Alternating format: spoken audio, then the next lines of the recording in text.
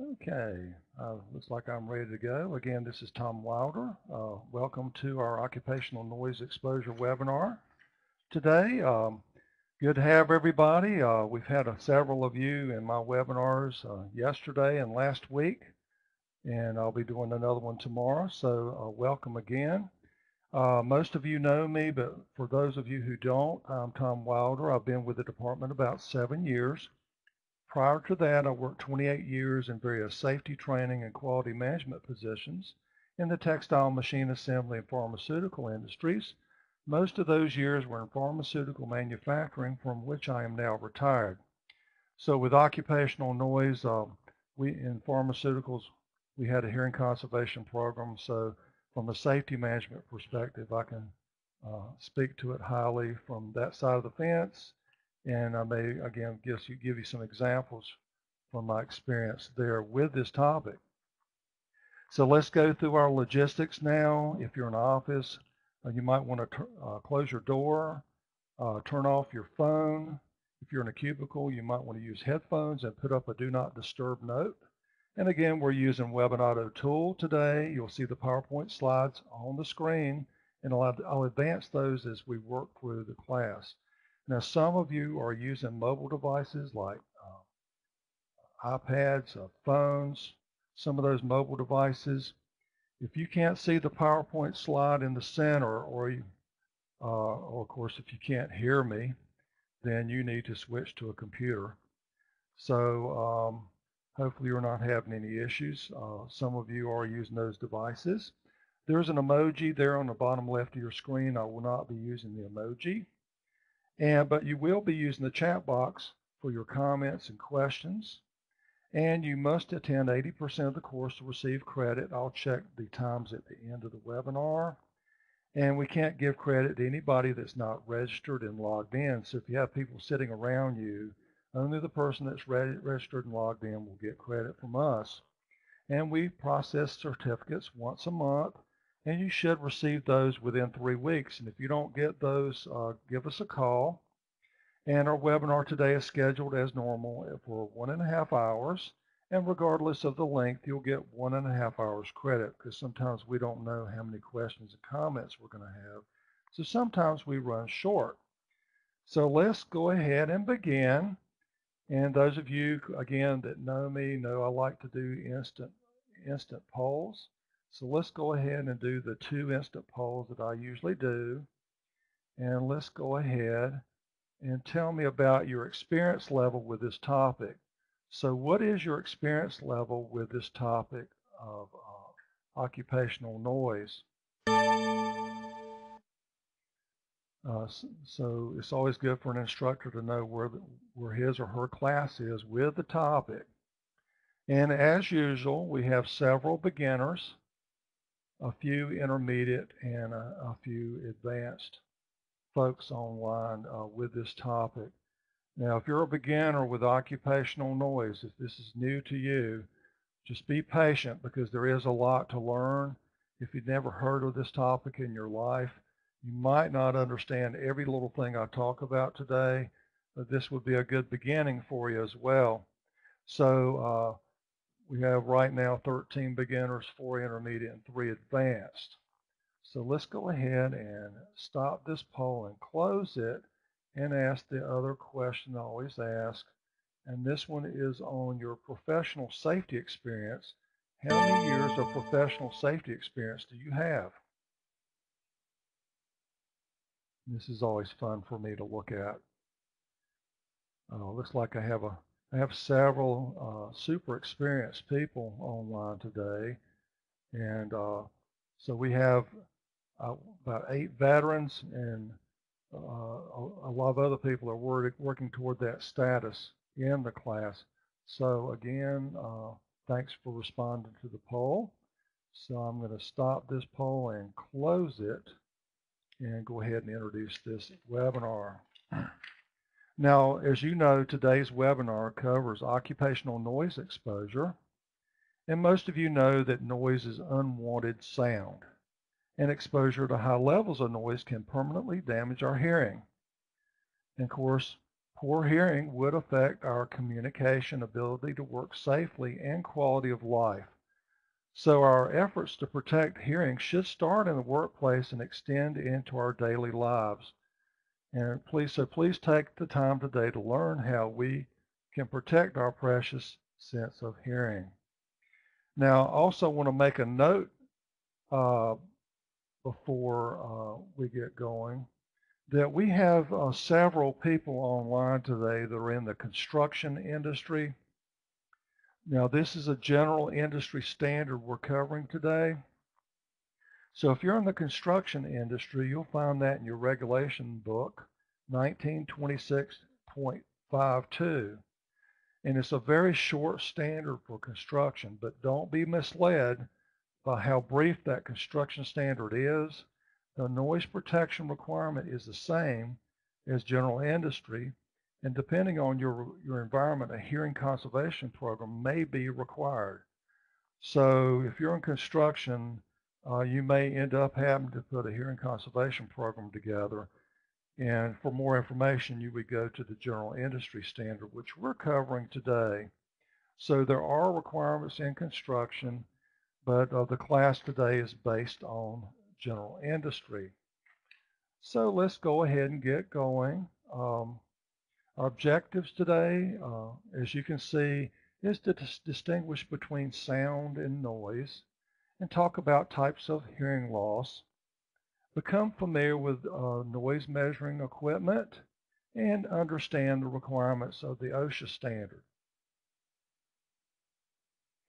And as you probably already know, that sound is a pressure change detectable by the ear, and the pitch ranges from 20 to 20,000 hertz frequencies. So a lot of you are into music, and if you're like me, you probably bought some audio equipment in your lifetime. You bought stereo receivers and speakers, and you would see 20 to 20,000 hertz, and 20 would be your lowest bass tones, and 20,000 would be your highest treble frequencies. And some of these frequencies are even beyond our ability to hear. So that 20 to 20,000 hertz, you've probably seen that before. And normal volume loudness ranges between 0 and 140 decibels. That's normal. Now, that's not to say that you can't have noise above 140. You could have an instantaneous noise like an explosion that would be above 140, but in a normal workplace, you shouldn't be running into that. So in the standard, we're usually talking about loudness between the range of 0 and 140. Now, noise is unwanted sound. So if you're doing work, it doesn't help you do your work because it carries no information. It's random.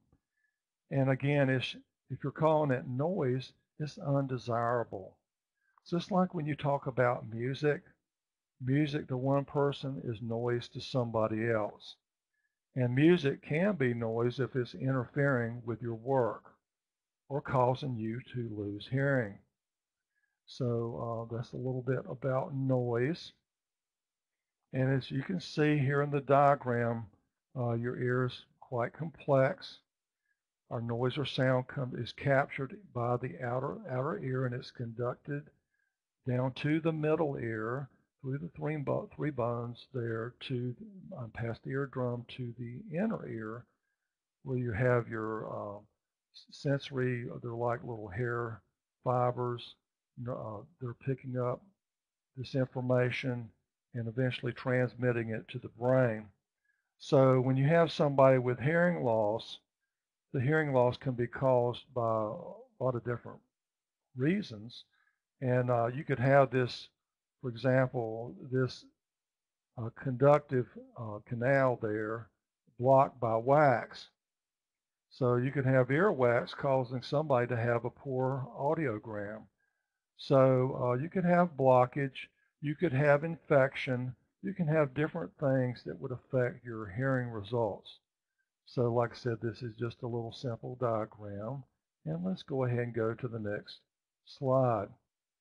And if you have middle ear hearing loss, It could be caused by blockage due to wax, or you could have a broken eardrum.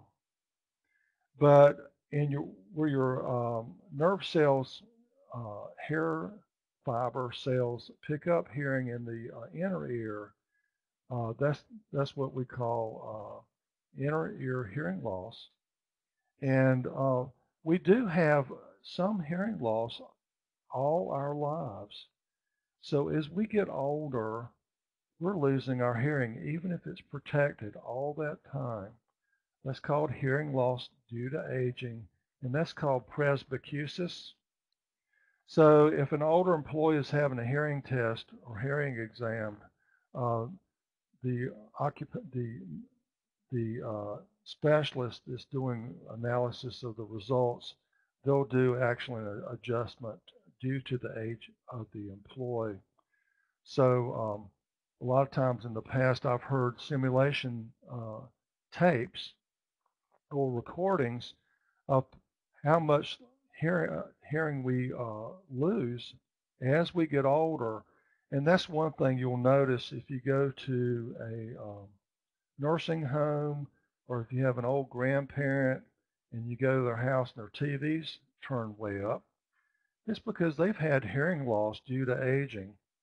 And that doesn't even count the occupational hearing loss they could have had, or hearing loss from hobbies like firearms or any other going to rock concerts, anything that they could do that could damage their hearing. So that's aging.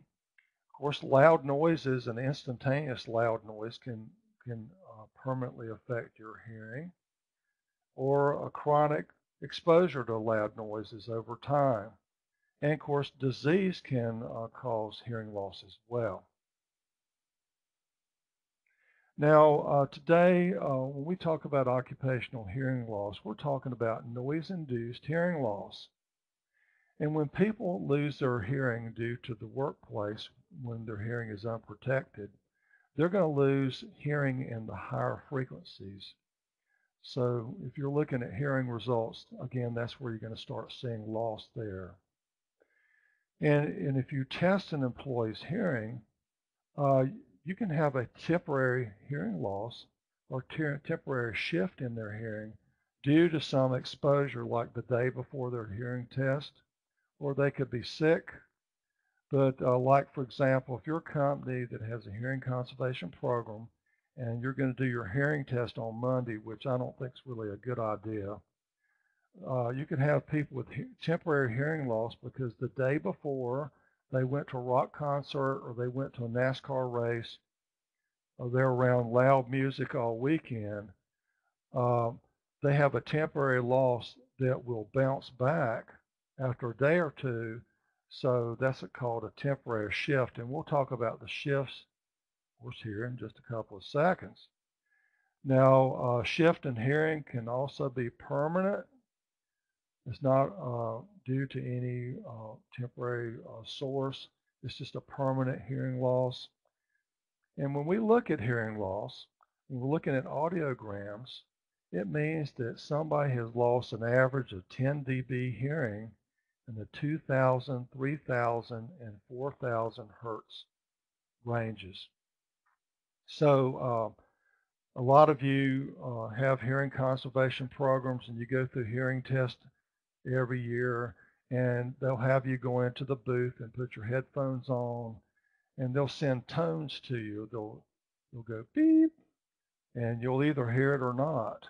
If it's at a particular frequency, if you don't hear it, what they're going to do is they're going to amplify that tone 5 dB, and then they'll go beep. And if you hear it, that records, you'll signal that you heard the tone, and that will go on the audiogram. But what they'll do is they'll take that same frequency tone and make it louder and louder and louder until you finally hear it. And that's how we measure hearing loss at a particular tone. Now, when we do have noise, most of us know that it affects our cardiovascular system. It could increase our heart rate, our blood pressure. It affects our nervous system, and of course interferes with speech and concentration. Um, Now I'm going to give you a chance to type right now. If you're in a workplace that's noisy, what's a rule of thumb that your noise level in a work area is too high? Now, you don't have any noise measurement equipment. You don't have any equipment with you. What's a rule of thumb in the workplace that it's too noisy? There's probably not going to be any wrong answer here. So go ahead and type to me. What would be any? Okay, discomfort. Right, that's a great answer. Can't hear a whisper. Ringing in the ears. Yeah, that would be a bad sign. Shouting. Dizzy. Tinnitus is again ringing in the ears. Raising voice to have a conversation. If you have to talk loud to communicate. Now, what distance are we talking about communicating to somebody if you have to raise your voice? About what distance between the people? You don't have to give me inches. Arm's length, Will. That's exactly what I'm looking for, Herb. Those are all good answers. 2, 3 feet, arm's length. So if you're both walking through a work area and somebody's having to raise their voice, that's a red flag that we may have noise that's, could be dangerous to an employee's hearing over time or instantaneous. Now, it's annoying. It can cause pain, stress, and fatigue. It can reduce your work efficiency or lower morale.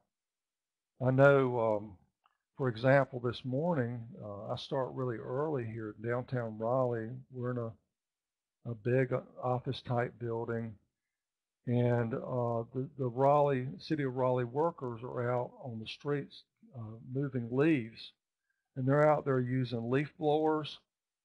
And I'm inside a building, and you can still tell that they're loud.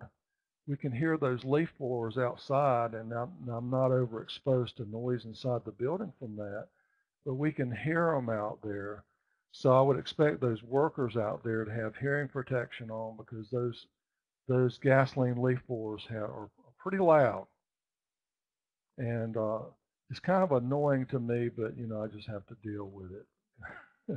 while they're getting leaves up this time of year outside.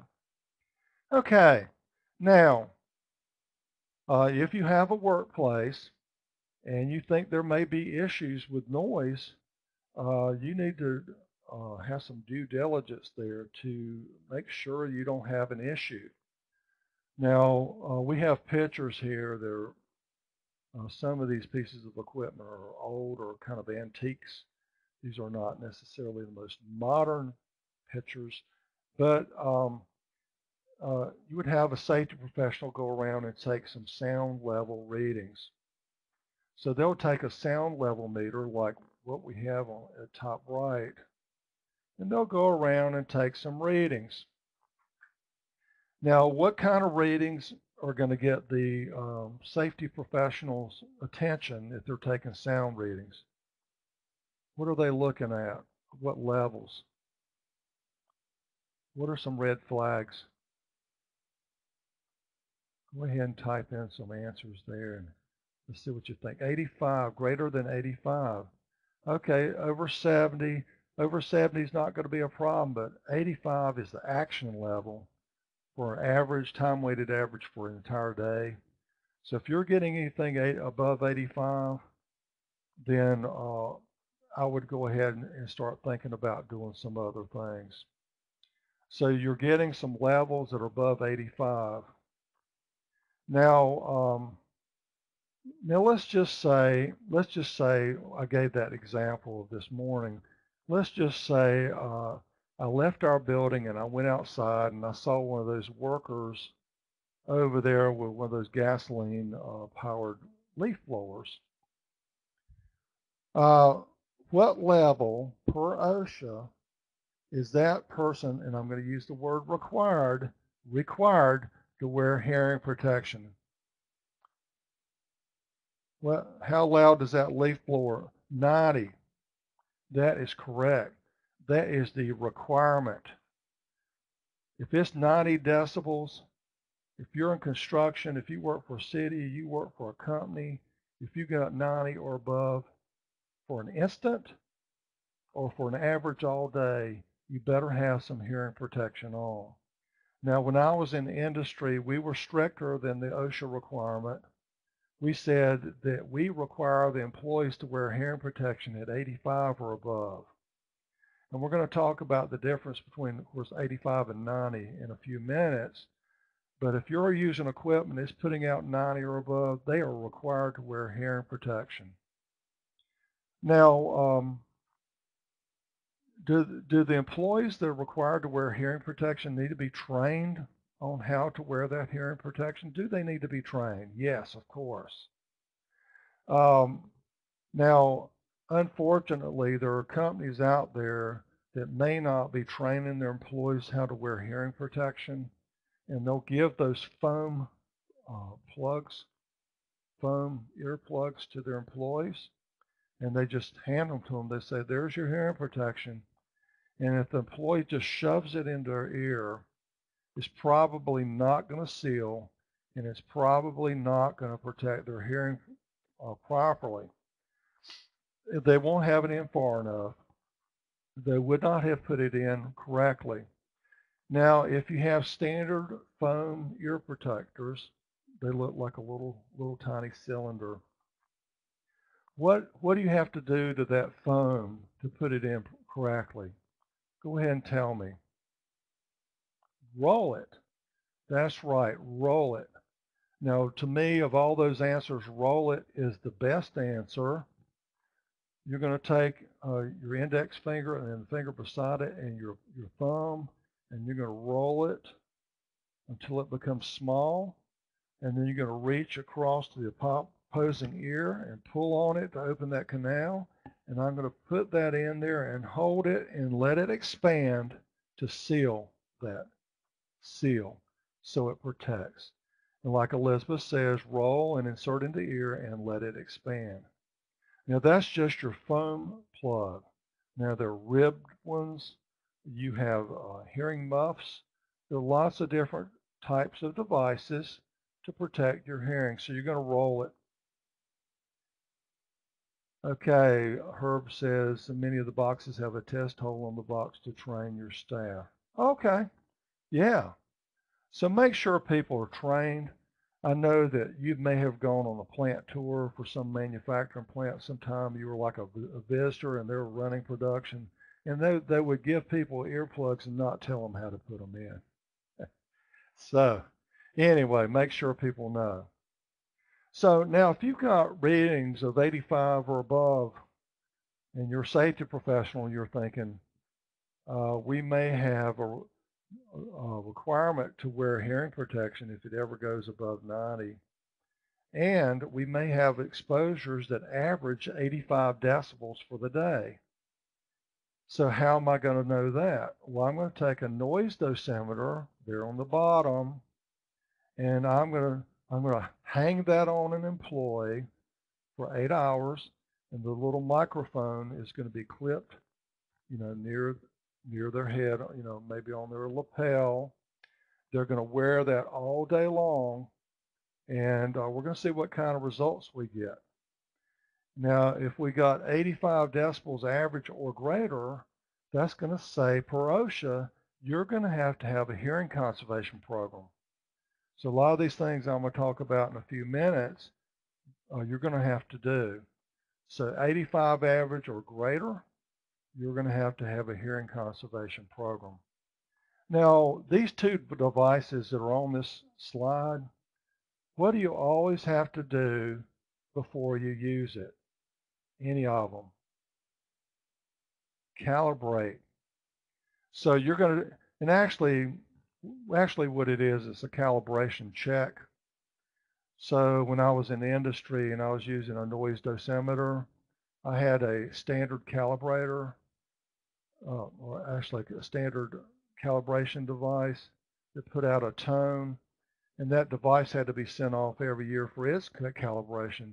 But it put out a tone, and when I connected it to my dosimeter, the tone that it's supposed to put out, it's got to exactly match the reading that's on the screen of the device.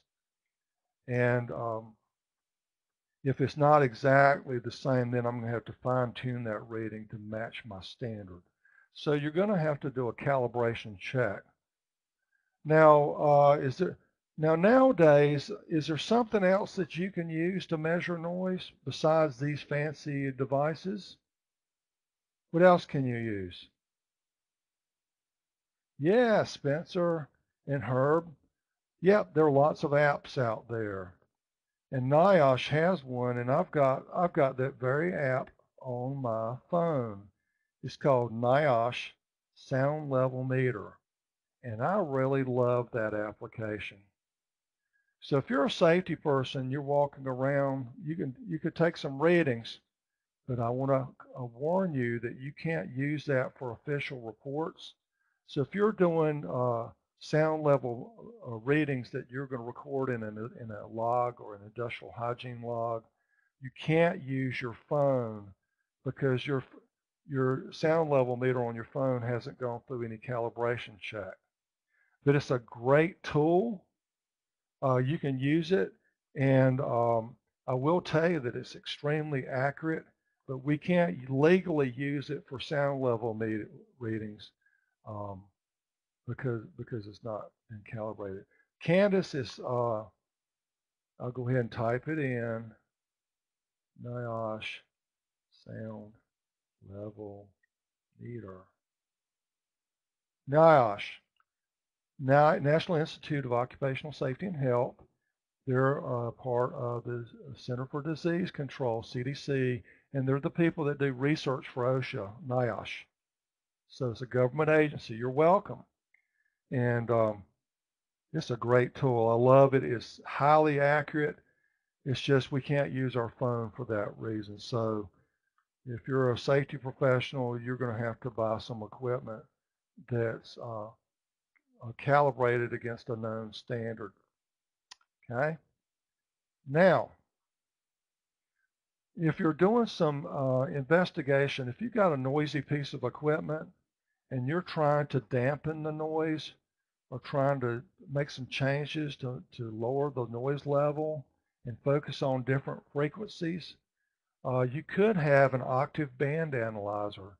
And what it will do, it will tell you within the frequencies what the problem frequency is. It could be a high frequency or a low. And the picture here, this one's I'll call this one an antique because here with the state we have some new ones that technology-wise would put this one to shame. But you'll need to use an octave band analyzer. Now you're not required to have that tool, but it's a diagnostic tool. I just thought I'd mention. Now you're not required to have that tool, but it's a diagnostic tool. I just thought I'd mention it. Now, how much noise can you expose your employee to? What loudness or what levels? Now, the permissible exposure limit for average for a whole day is 90 decibels as far as requiring protection, but 85 decibels is going to require you to have a hearing conservation program. And if you ever have an OSHA compliance officer or a health compliance officer come in, and you have a hearing conservation program, you need to prove to them that you've done everything you can to engineer the noise level to a lower loudness to a lower level, to eliminate it, or rotate people, do something to keep them from being overexposed.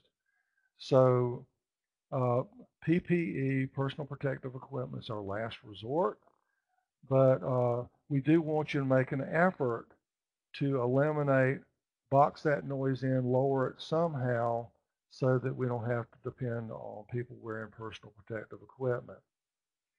Now, we're going to look at table G16 here, and this is a very important table for you to understand. And I've got some high-level people online, and this is not new to you for sure. So the requirement for hearing protection, do you have somebody exposed 8 hours a day to average of 90 decibels? But this is the most important point I want to make here. If you look down to 110 decibels, if you expose somebody for 15 minutes or a quarter, uh, actually, that's actually a half hour. If you expose somebody a half hour to 110 decibels, that's equivalent to 85 decibels. So if you put a sound level meter on somebody and they're in quiet areas all day long and they got 30 minutes of 110, you're going to have a hearing conservation program and protect their hearing.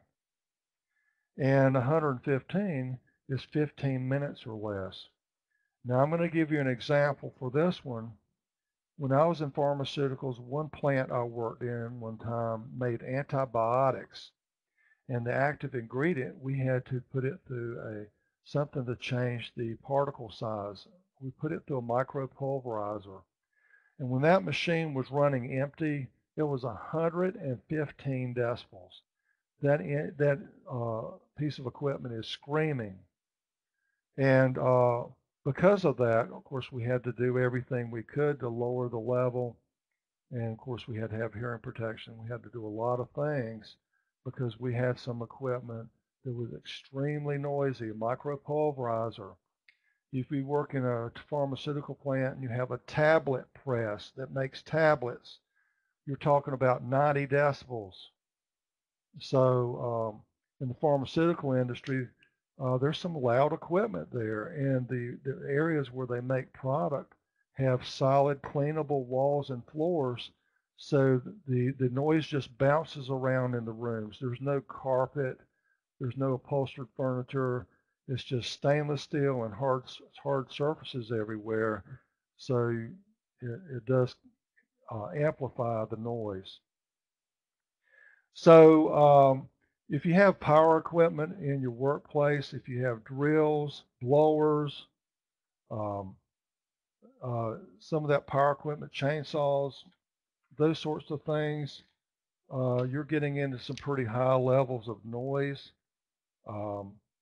So again, it depends on what kind of equipment and processes you have in your workplace. Okay, now the action level for the OSHA standard is 85 decibels average for the day. So you do your readings, you put a dosimeter on an employee, you've got a reading of 85 average for the day or more. You're going to have your company or employer is going to have a hearing conservation program for that workplace. So 85 is the trigger, it's the action level. And like the slide says, you got to have a hearing conservation program, and you have to have a monitoring program. So that's going to buy you into a hearing conservation program. And then hopefully by then you've done some monitoring. You've taken people that work in noisy areas. You've done monitoring of their dose. And you've taken people that go into different places and monitor their results, because you may have maintenance people that go into a machine shop, they'll go into a boiler room, they'll go into a room with air compressors, they'll go in and out of loud areas all day. We want to know what their average level is as well, because they're not in the same place all day, but you may have your maintenance people in the hearing conservation program as well as your production people that work in a production area. You want your sampling to be representative for different jobs, all shifts, and when things change, rooms and processes change, you need to repeat the monitoring. Now, this says hearing protectors are inadequate. If you do your homework and do everything right and people wear it right, you shouldn't find hearing protectors being inadequate. But they could be worn incorrectly. That would make it inadequate because it's not put in correctly. Now, let me go ahead and stop right now and see if you have any questions or comments, or see if you're good to go. We're going to stop here for a second. How's everybody doing? All right, everybody's good. So let's keep moving. All right. Good. I see everybody's still awake because I don't think you could type if you're asleep. Now, if you do monitoring of an employee and you do some industrial hygiene work, you're going to put a calibrated noise dosimeter on the employee. They're going to wear it all day, and they're going to wear it all day, and then the results are going to be recorded into official form or an industrial hygiene logbook. You're going to record those readings. And anytime you do monitoring of your employee, if you're monitoring air, if you're hanging an air sampling pump on them, or you're monitoring them from noise, always give them their results. Don't do any safety monitoring of your people without giving them a document that says we monitored your noise exposure and here are your results. When I was in the industry, that's what I had to do. It's required. Okay. Now, Spencer, that is Corey and Robert. So sometimes we have to use our own employees as models for these slides. So we're pretending that Corey is letting Robert know about his results of his dosimetry. Now, you're going to have a testing program when you exceed the 85 action level. And when you have your hearing test done, you're going to have a qualified person, but you're going to have an audiologist or somebody of similar qualifications interpret those results. Now, some of you may work somewhere where you have your own booth where you test noise. You have a booth right there on site and you've got a qualified person to do the test. Or you may have a mobile unit coming in once a year that will test 6 or 8 people at a time. So the audiometer, the test equipment has to be checked before it's used and calibrated annually. And of course, they have to keep records of that. Now, this testing of the employees is not going to cost the employee any money. So if you hire an employee and they work and you have a hearing conservation program and they come in to work, you've got 6 months to test them. Now, what you're going to do when you hire them, you're going to give them hearing protection devices and train them on how to wear them. They say, wear these and we're going to get your baseline within the first 6 months. We're going to give you your first hearing test. Now, if you're having a mobile test van come in, you have up to a year to get their baseline done. But in any case, you're going to give them hearing protection because you don't want them to work there and lose hearing before they even have their baseline. So you're going to protect their hearing, and you're going to do the hearing testing annually. Now, so if you've got a hearing conservation program, and all your employees in your facility are checked on January 30th this year, when a year rolls by, within that 365 days, you're expected to do their next hearing test. So annually does not mean calendar year. Annually means elapsed time. We're talking about 365 days because they have to have an annual audiogram. Now, when that audiologist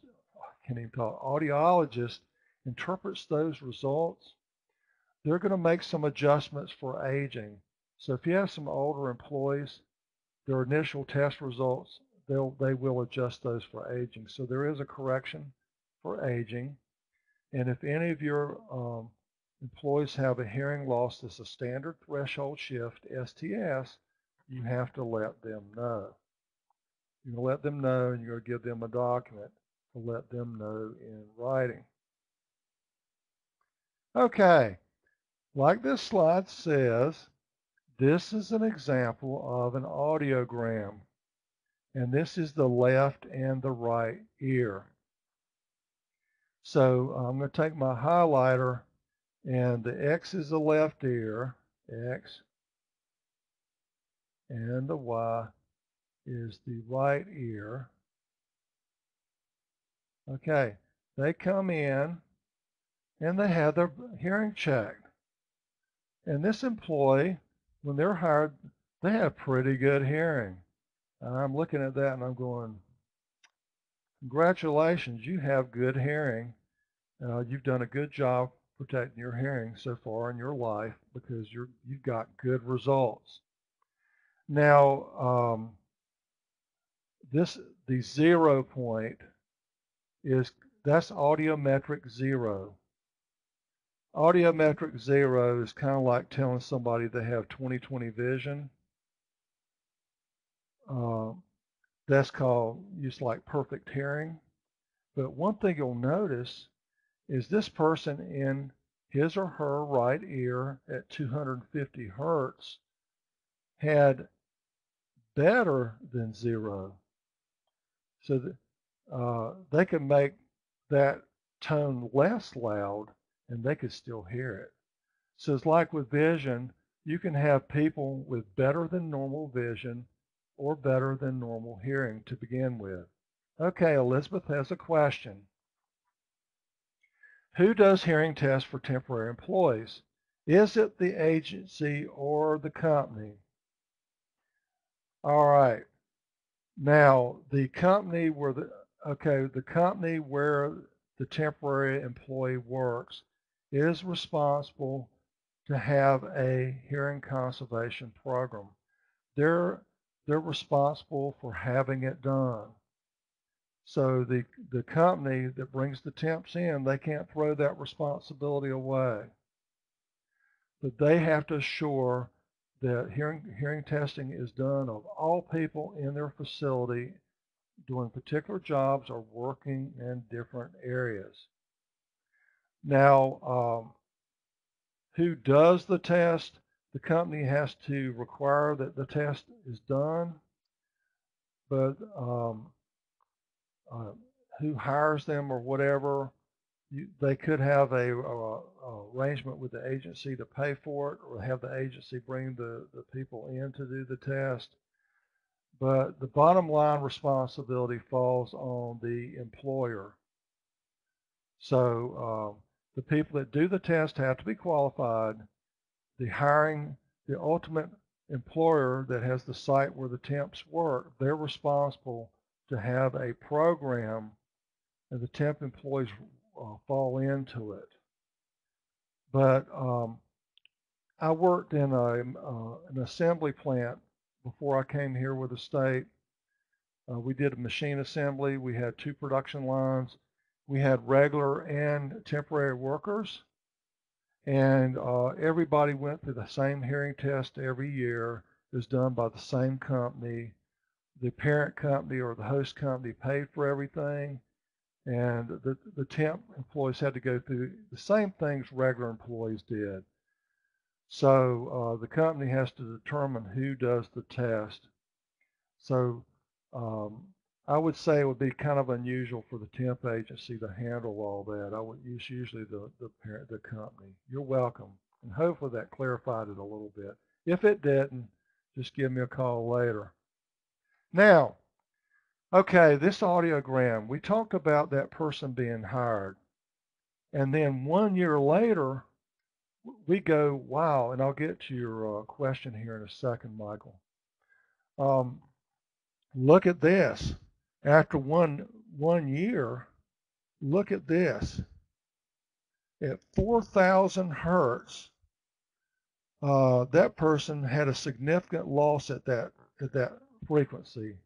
They had to amplify that tone quite a bit after 1 year to get that person to hear it. So this person in both ears has had quite a loss there. So something's wrong here. I'm thinking their hearing protection is not being worn. uh, not wearing it correctly, something's wrong, because to me that would be alarming. Now, Pat's got a great answer.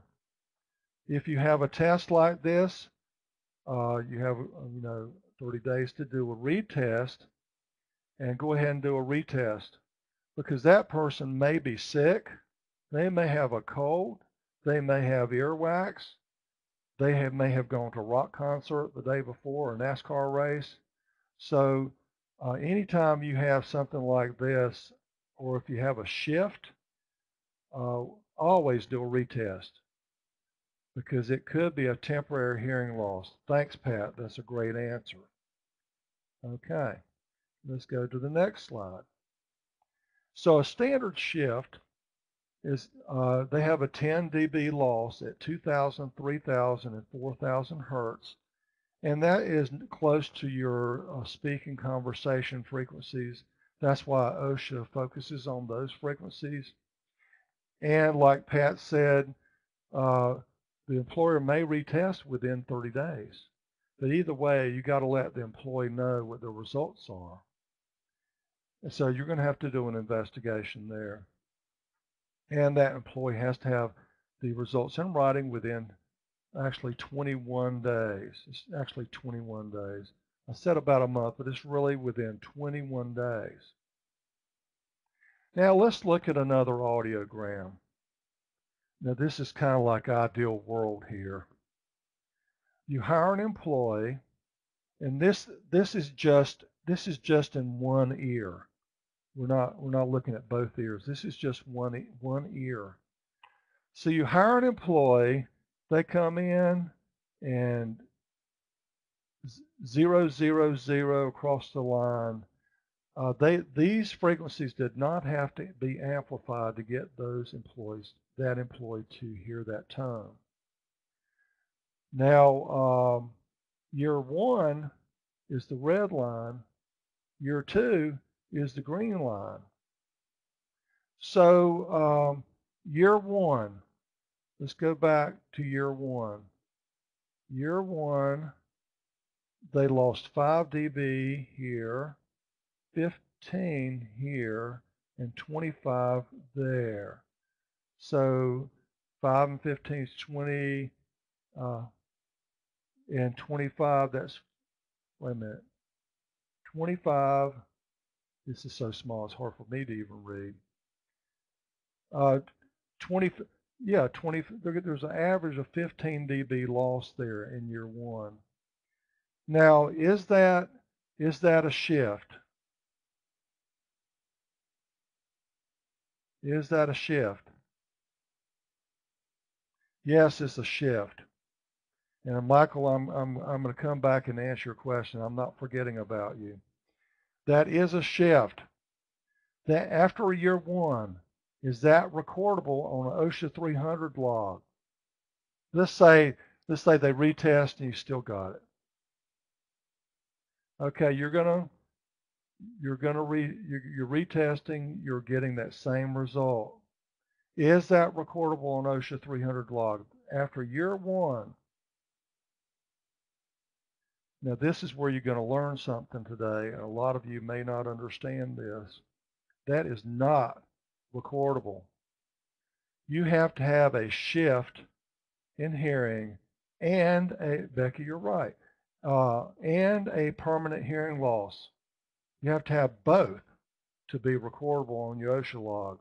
So if you're recording a simple standard threshold shifts on your log, that doesn't have to be on there. Now you have to do some things, but that doesn't have to go on your OSHA 300 log. Now, let's take this further.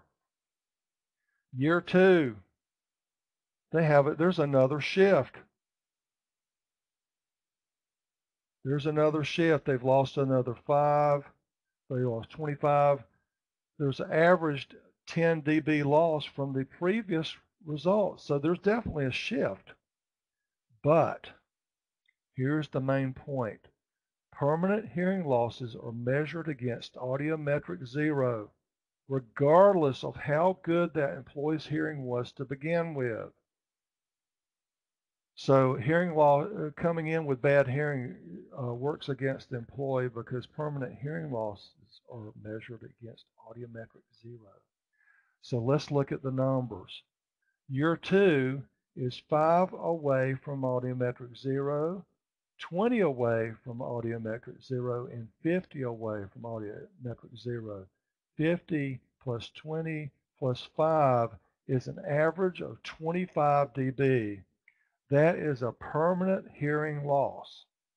That you have to have a shift and a permanent hearing loss to make it recordable. So year 2 in that ear, if those results stand, that's going to be a permanent hearing loss that is recordable. Now, let's go back. Let's go back to the question. Yeah. Ashley, I said that wow a few years ago. It's like you, wow. I learned something new then too. Now, let's go back. Michael had the question. If the plant noise level is isolated to certain areas of the plant, do all employees have to have it? No. No. You're gonna measure your employees' exposure to. Now let's say you have a room in a plant that's very noisy. Let's say it's a boiler room. It has 2 boilers in there. It's very loud. A boiler room.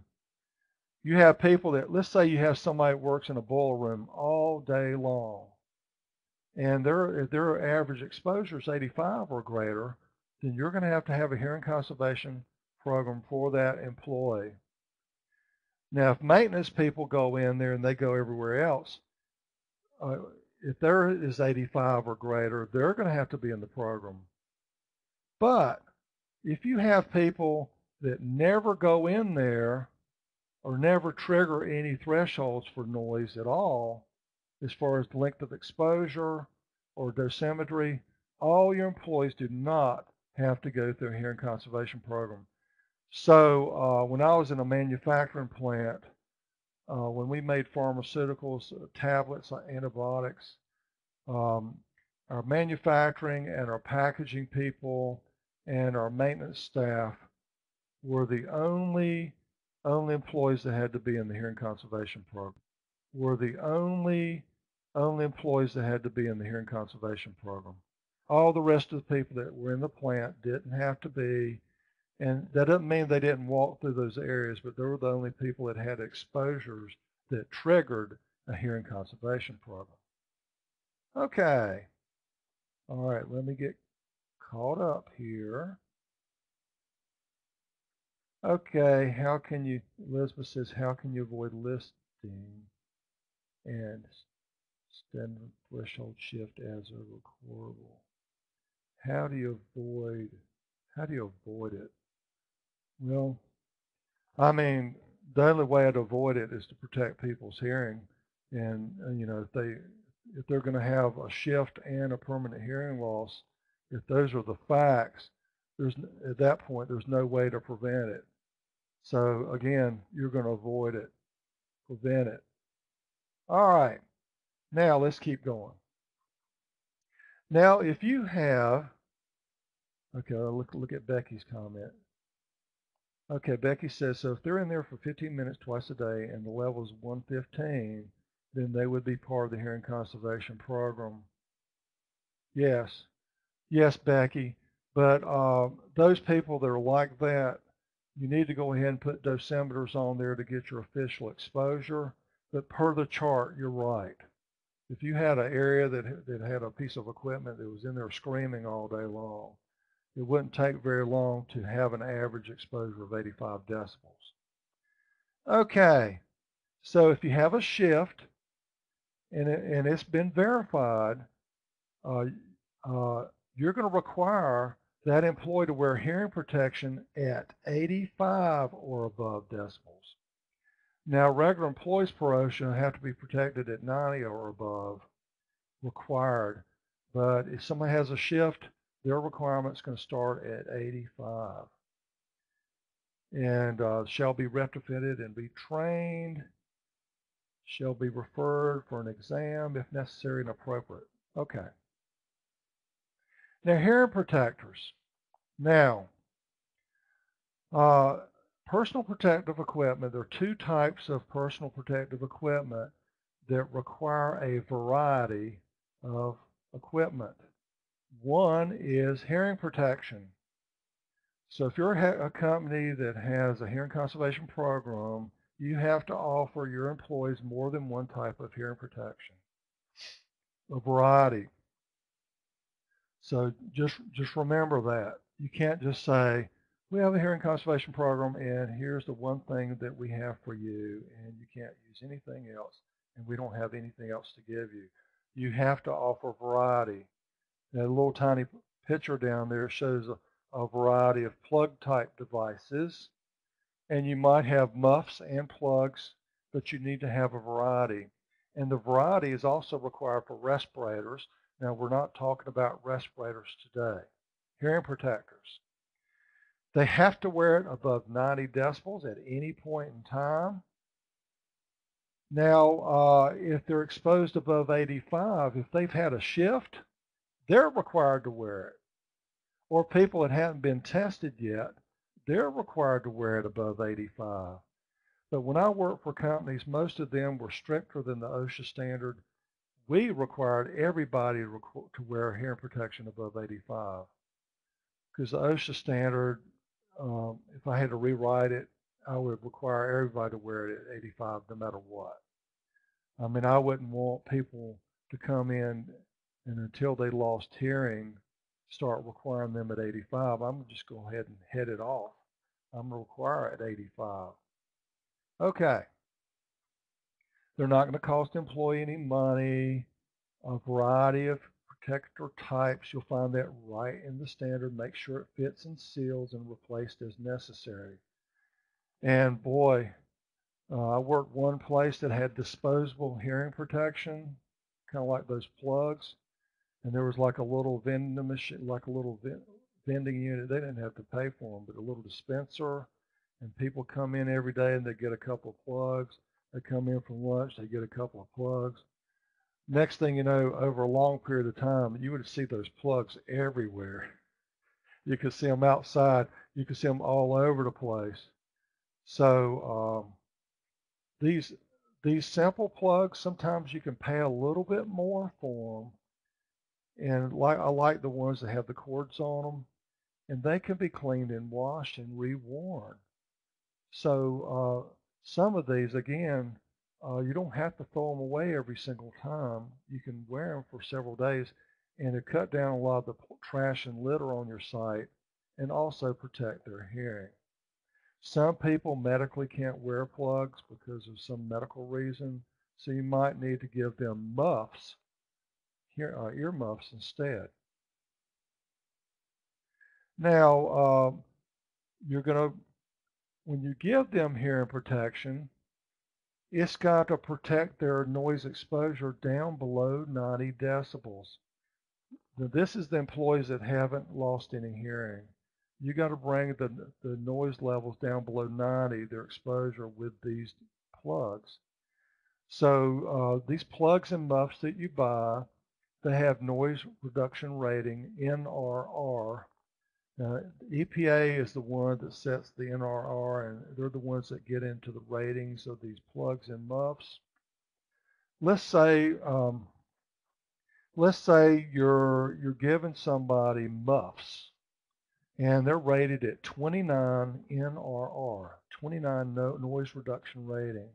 Now, what OSHA says in the standard, and we'll get to this again in a minute, you have to subtract 7 from that number because that's a laboratory number, the 29. So you're going to subtract 7. So that's going to give you 22.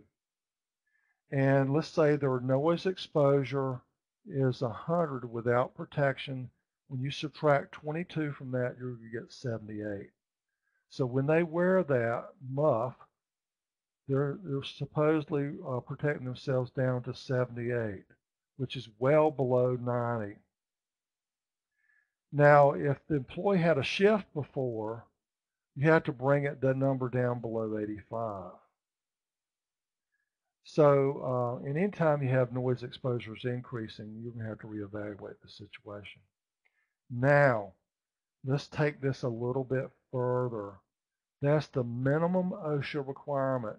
Subtract 7 from the rating, take that number and subtract it from their average exposure, and make sure they're below 90 for people that don't have shifts and below 85. Now, NIOSH, who does research for OSHA and part of CDC, NIOSH has a recommendation. Now, OSHA doesn't enforce recommendations. They enforce requirements from the standards. But what NIOSH wants you to do, NIOSH says subtract your 7 like OSHA says, and then divide that by 2. So your 29 minus 7 divided by 2 is 11. So are you a company or employer that likes to use NIOSH recommendations? OSHA's not going to require that. But if you're trying to be in line with NIOSH, it's going to be stricter than OSHA. But you're going to have to at least follow the OSHA standard. Now, if that's confusing to you, I'm sorry. If you're new to hearing conservation, this may sound like Chinese to you. But a lot of companies run their programs off of best practices and off NIOSH recommendations. So you may find that you're exceeding the OSHA requirements quite a bit. Okay, so we talked about the noise reduction rating. You're going to find that on the package of the product that you buy. And OSHA is going to have you take your average exposure and subtract 7 from that to see what your estimated exposure is for your employee. Now, training. If you have a hearing conservation program, you have to have annual training, and that means every 365 days they better have training, and this is not just on calendar years. And these are the things you have to cover in training. How does noise affect their hearing? Why do they wear hearing protectors? And how do you wear the hearing protectors, take care of them, keep them clean, or maybe they throw them away each time, whatever. And tell them about the testing they take every year and what the results mean.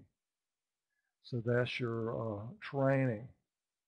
Now, I will tell you, when I was in the industry a long time ago, I brought people into a room for training. And what I did, just to help sell the safety topic, I brought my stereo receiver from home to work. I brought this high-powered receiver that I got right after I was out of college. It was a big thing back then, and I had gigantic speakers. I brought this receiver to work and said, hey, we're going to have a training class that's required every year. I'm going to cover everything that OSHA requires and tell you everything you need to know about protecting your hearing. So what I did in the training class, I gave the employee in the back of the room a calibrated sound level meter, and I had my stereo receiver up front, and I turned it on to a radio station that was playing music. And then I told the person in the back of the room, I said, let me know when I hit 85 decibels. So I kept increasing the loudness, making it louder and louder and louder. And then they finally gave me the sign, hey, we're at 85 decibels. And they could not believe how loud that was. And I said, okay, let's go ahead and stop the test. We turned all that off. And we have people from the next room coming over and saying, what are y'all doing in there? I said, we're doing training. And I said, this 85 decibels is the average exposure of packaging line number 1. A lot of you work on packaging line 1. They say, well, it doesn't seem that loud out there. I said, well, you're wearing, well, first of all, you're wearing hearing protection out there. And I said, this is the loudness of line 1. And they were very impressed because 85 is just where it begins. We had equipment, as I've told you before, that was much louder than that. Okay, that's training. You're expected to make the standard available for people to see it, post it. Like I said, we had a bulletin board, a main bulletin board where we posted things, and we had the hearing conservation standard posted there for anybody that wanted to read it. We made the requirements very clear to everybody. Now, I don't know that we had too many people stopping at the board to read that, but this is what the OSHA standard tells me to do. So that's what we did. Now, we have to keep records when we have a hearing conservation program. We need to give them access to their results. And let's say your company was bought out by another company. You make the same product, you do everything the same except you have a different owner. All those records are transferred. We're going to keep at least 2 years of noise records. Now, in our company, we had a numbered logbook we kept ours in, but you're going to have to keep those records. And the audiometric test, you're going to keep results for the employment duration of the employee. And you're going to have the information that you see there, name, job classification, calibration date, all that information that's on the slide is going to have to be on the record. And there are other paragraphs in the standard that go into it, further exemptions, observation and monitoring, test requirements, and lots of appendices, lots of reference material in there. So if you're running a program, look at your references. So we have talked about sound and noise and different types of hearing loss, and we've become familiar with equipment and the requirements of the standard. So with that said, right now at 11:07, I'm going to call this the official end of the webinar, and I'm going to go ahead and stay on a few more minutes. So thank you for attending today. We enjoyed your participation today.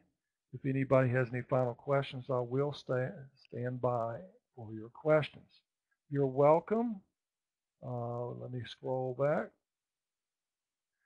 Okay, I've already seen that question. All right. It looks like we're pretty good right now, but again, remember what we said about recording of a hearing loss. It has to be a permanent hearing loss. Remember what you need to do with shifts and calibration of your equipment and everything you need to do. You have a Merry Christmas too, Spencer. Thank you, Lynn and Avonda. Everybody's been great today. Thanks, Jeffrey. Good answers from everybody. I had a lot of experts out there, I could tell. Elizabeth, Jessica, Brenda. Again, thanks to everybody.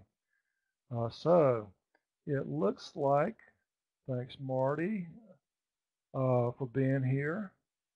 Thomas, Don, Jeffrey, yeah, Marty's one of our regulars. Michael, thank you, Ashley. So again, it looks like I'm not going to get any additional questions. Oh, we do have a question. Yeah, Zong, I'm going to be giving the presentation tomorrow.